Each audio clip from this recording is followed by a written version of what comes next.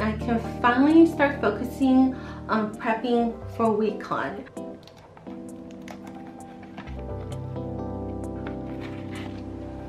I will be having a 15% off everything in my shop.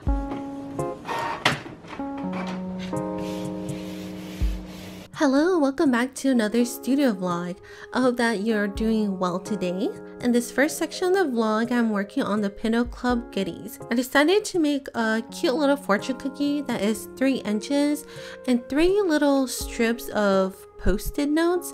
I think they're called annotation tabs. I'm not exactly sure. They're 2 inches wide and 0.75 inches tall, and I've been wanting to do these little strips of stationery for a while now, but I haven't really had a reason to do it. But since I had drawn the fortune cookie as the extra sticker, I just kept thinking about it and I finally decided to do it. So I made 3 little cute designs. 2 of them are a lot more simple and the third one is a little bit more decorative or decorative. Why did I say decorative? The other one has more stuff on it, but I put a little white layer on top so you can actually write on it and see what you wrote. The not so fun part though was that I decided to make it all sticky notes. And if you've ever made handmade DIY sticky notes, you know that takes a very long time to do. So you have this craft re-stickable glue stick that you can use by Elmer's, and you just glue where you want it to be sticky or tacky, and then you put them on top of each other one by one by one. And I decided to make all of them like that. In total there are 11 sheets of the fortune cookies and there are 14 of each strip, so in total there are 53 pieces of stationery for each set, and this time around I had to make 3, so that was a lot of gluing.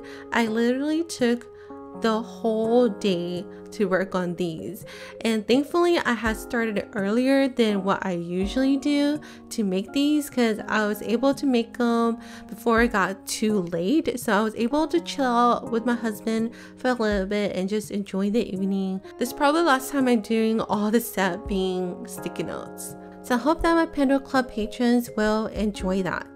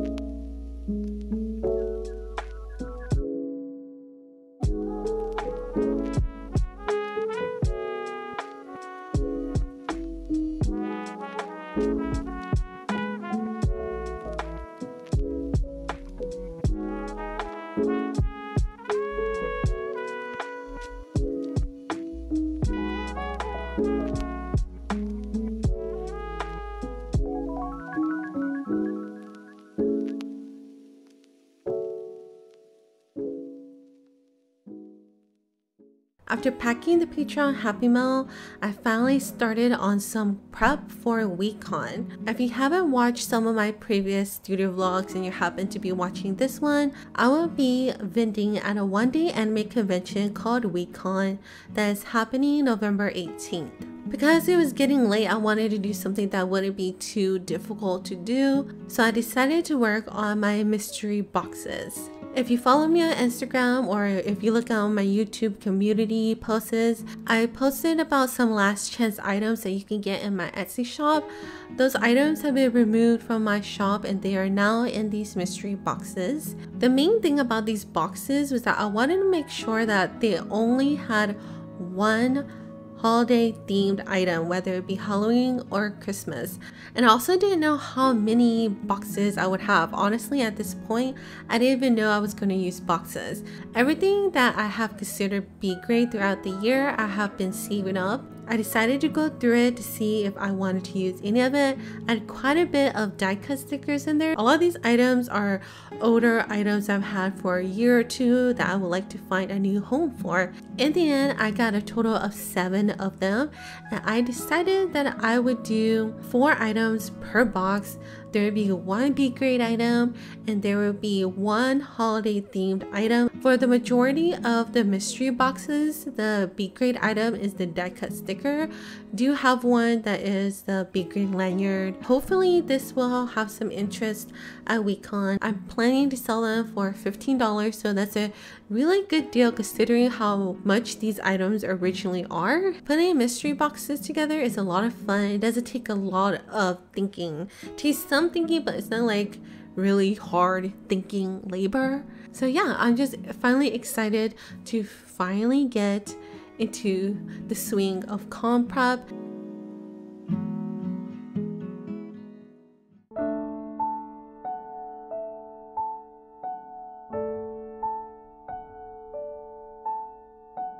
It's Thursday, November 9th, and I can finally start focusing on prepping for WeCon. My husband says that it's become a meme now because for a while now I've been saying that after I finish Patreon Awards, I can start prepping for WeCon, and I guess over the past few weeks, I've been saying that constantly to him. I packed up Patreon goodies yesterday, so the first set of Happy Mail will be sent this weekend. I prepared some mystery boxes for the convention. I prepared a sticker to put on the front of the boxes that has all the information. So I need to print that and finish the mystery boxes. I also know that I need to print and cut more of the A Stroll in the Forest sticker set, and I need to cut some gingerbread man sticker sheets. I haven't had any of those printed and cut. The gingerbread man set of stickers and gift tags are probably one of my favorite sets, so it'd be nice to just have them in case anyone is interested in them. We're gonna start off with that, and then I'll figure the other stuff out as we go. So yeah, let's get started.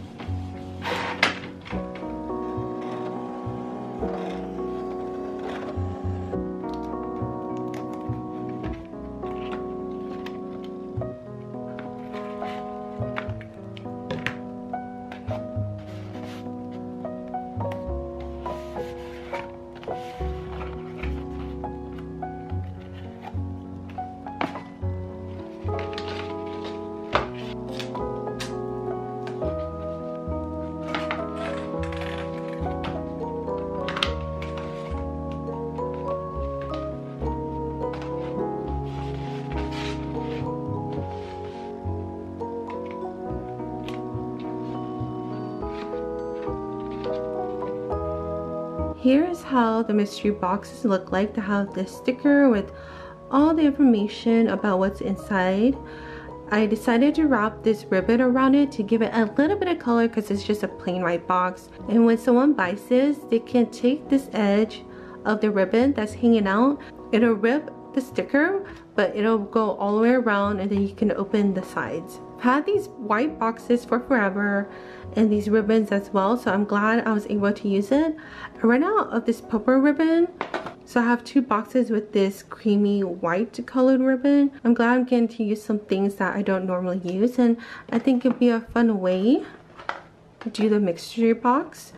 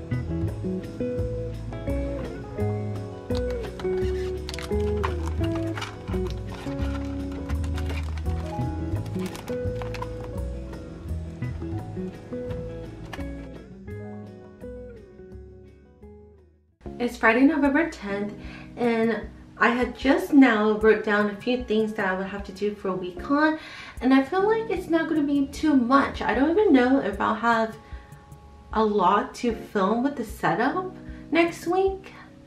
Watch it be a lot more work than I thought it would be. Some things that I still need to do is probably make a few new signs. I also need to make some buttons maybe.